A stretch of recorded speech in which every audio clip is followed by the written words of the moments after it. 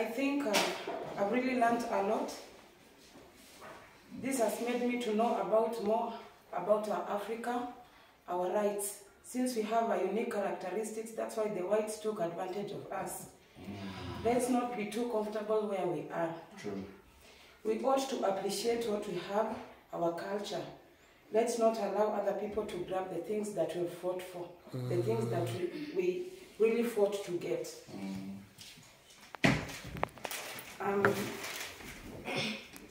I'll be open-minded.